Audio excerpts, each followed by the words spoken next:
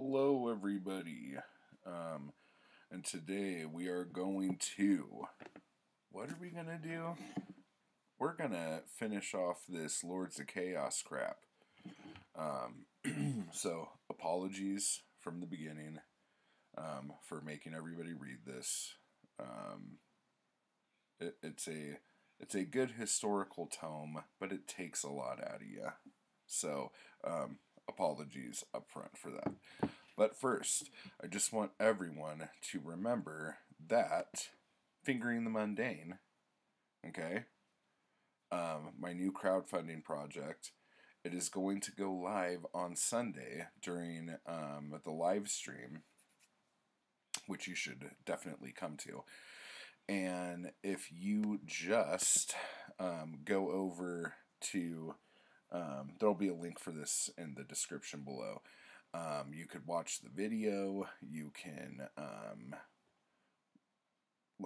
find out when it launches, all that jazz, sign up for that, and that should be gravy.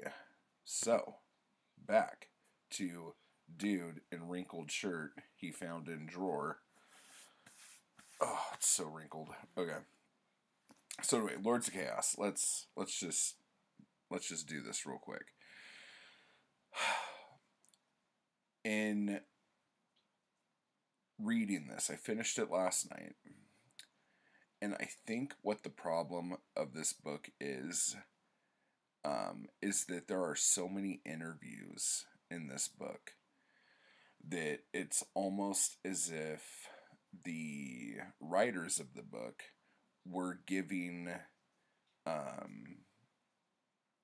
these horrible fucking people a platform to spout their horrible shit.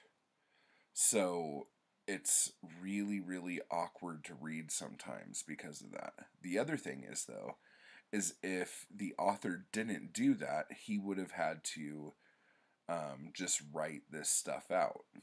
And in doing that, he might not have been able to really show how fucked up and just despicable a lot of the people in this book are.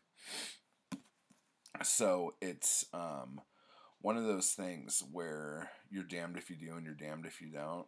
I think it's just a strange topic to go over because so many of the characters involved in this are just fucked. And once you get through all the stuff with Varg from Burzum, and then you get through the German stuff with Absurd, once all that's done, and you have this really great portion of the book that is just giving you the facts. Like, in Sweden, this happened. In Finland, this happened. And in America, this happened. And so that part of the book is fantastic. And it doesn't have that same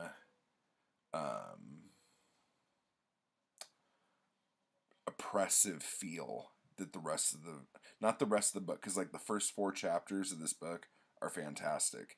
And then from chapter 12 on, the book is fantastic. It's that shit that makes up the majority of this book in the middle that is just really, really difficult to read. Like, if you know Varg is homophobic, a nationalist, a racist, and you know all this shit, like, I don't understand why we're, like, just beating a dead horse, you know? So, and again, it's just weird as you age, because when I read this first, like, 3 or 4 years ago, it was shocking, but I didn't feel physically, weighed down by reading it. But reading it the second time, it's one of those books where it was a good read once, but you never need to read it again. And I think that's what my problem is, because some of you who are reading this for the first time might not feel any of that shit. But all of the historical timeline of facts stuff in this is just fantastic. But when it gets into actual interviews with some of these people, it's just like, why are you giving them space?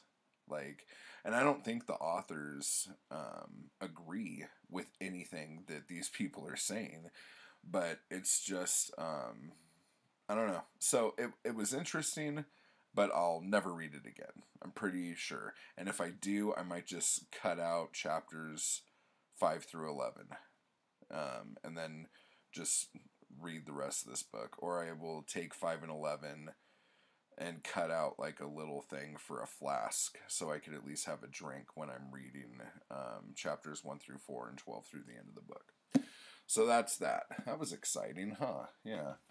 That's some good shit. So next month, the month of August, we are going to be reading Hunter S. Thompson's opus, I will say, Fear and Loathing in Las Vegas, A Savage Journey to the Heart of the American Dream.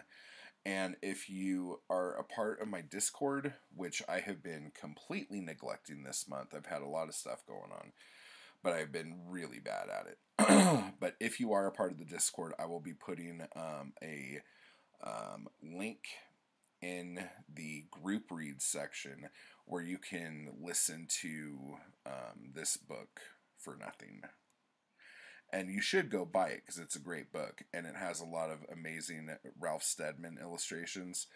But I will put the audiobook in there just so everyone can take part, even if you can't afford to do it. So that will be over on the Discord starting on August 1st.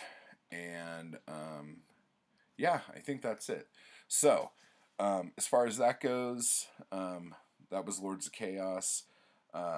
Subscribe to this channel, like the video, comment on the video, go over to the Patreon, sign up there for some cool shit, and then get ready for Sunday for Fingering the Mundane. So, type hard, everybody. Finger the Mundane. I will see you soon. Bye-bye.